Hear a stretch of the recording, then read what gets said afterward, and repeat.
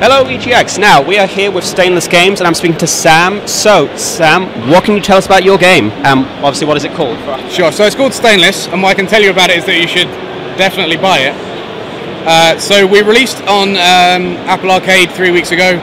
We launched on Steam this Wednesday just gone, and essentially ShockRods is basically a marriage between Rocket League and Unreal Tournament. It's a fast-paced Twitch shooter in a space where there hasn't been one for a little while.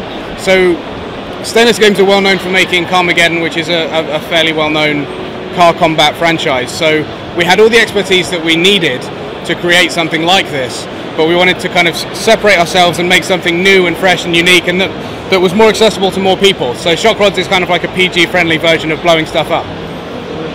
Lovely. So I got to ask, what was the inspiration behind it? Like I know you said, like obviously you worked on Carmageddon and such, but what kind of inspired you to actually sit down and create this game?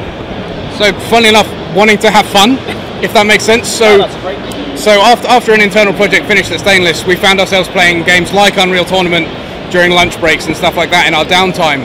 And it just one day someone just kind of thought, well, why don't we know how to make car combat games, why don't we merge these two together and see what we can come up with? So, it's nice to have come from a place where all we wanted to do was make a game that was fun. And before long, we realised, hey, maybe we've got a recipe here for something that other people would enjoy. And a good 2.5 years later, this is where we are. Sounds great. So I'm going to assume this is multiplayer for it to be an arena shoot. So what sort of modes can they expect? Is it just going to be like a duke it out deathmatch, or have you got some specialist modes in there as well? Sure. So at the moment, we've launched with, I believe, 5 game modes. We've got team deathmatch, capture the flag, watch me forget, a whole bunch of them.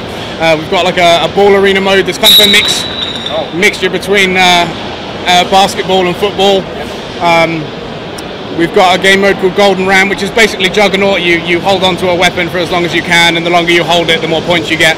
But we're aiming to release different game modes and more maps and stuff as we go. So you've got a lot of post-release plans in the pipeline already? Yeah, we do, and all we can really hope for is that a community forms around it, and that we have a foundation to keep building on, because we want to do a lot with it. Yeah, that's good. So what about the art style? What was the thought behind that?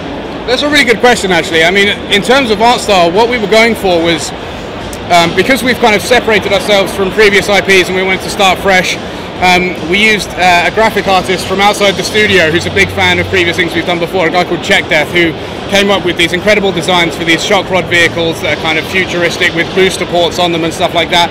And because our lead artist is an artist, he likes photorealistic things, and with the power of Unreal Engine being as good as it is, you can make some surprisingly good-looking stuff that works on some relatively low-end hardware. So you don't need to have a particularly stylized game anymore. So it just kind of fell into place. We found a recipe that made it work. That's really good. So you've said obviously about Apple Arcade, and you've already released on Steam.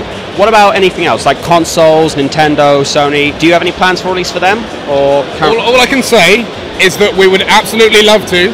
It depends what the demand is like and how well the game does. But so, yeah, we'd love to. So we're still kind of like an early building off your recent release and seeing where you're going. Big time. Yeah. We're just kind of dipping our toe in the water a little bit. Arcade gave us an opportunity to build on the game and optimize it as best we can. So we know that we can run it on some, no offense, some low-end hardware. Ooh. Yeah, I didn't want to say it out loud really, but it can run in a lot of ways on a lot of different platforms. So the potential is there, and we hope to realize it. Yeah. That's great. So, you've spoken a bit about you wanted to add more, but was there anything you've had to take out that you, like when you were starting out or maybe midway, you really wanted to keep but perhaps just had to... Oh, totally, yeah. Game dev is so fluid anyway. The funniest thing about it really is just that you come up with ideas that seem great until you put them in the game and you playtest it and you think, well, that was terrible, I don't know what I was thinking. So, there have been things that have been cut for sure, and there are bits of code lying in there that are just, cheeky comment that out. Which may make a return in the future. But again, the amount of resources and the features that we put in kind of depend on how well it does and what the player base wants. Alright, that's really good. Also, something I should have asked a bit earlier, is this actually your first, like I know you said you worked originally on the Carmageddon games, but as your own company, is this your first production, or have you done a bit of work before? Stainless Games themselves? No, Stainless Games are industry veterans. They've been around for about 25 years now. I think they've just celebrated literally 25 years in the industry. So they're one of the oldest indie game developers around. So they've worked on the original Carmageddon series, obviously, and the predecessors to that. Sorry, the successors to that. Magic the Gathering, that kind of thing. So as a long-time indie developing company, then, how do you think this compares up to, like, say, publishing companies that have been around for quite a while? Like, what's unique to being this indie company for 25 years? Sure, there's no denying that it certainly helps if you are your own powerhouse and you have the resources to market a game and publish it the way that you would like to. So there are certain disadvantages to being indie, but at the same time, Stainless prides itself on having survived in the indie space for so long. It's quite uncommon for a publisher to be their own for so long. So sure, there have been ups and downs and good points and bad points, but Stainless Games have a lot of experience and they know what they're doing. So fortunately for us as well, the industry is very heavily networked, and we've made a lot of really good friends, especially with Green Man Gaming, who are taking care of the publishing for us now. So we have all the people that we need to support us, and we've got some great relationships. So I wouldn't really say it's hindered us too much. Sure, can we compete with a $100 million campaign for Call of Duty? No. But what we can do is just make a really good game, balance it, and make sure that it's fun to play.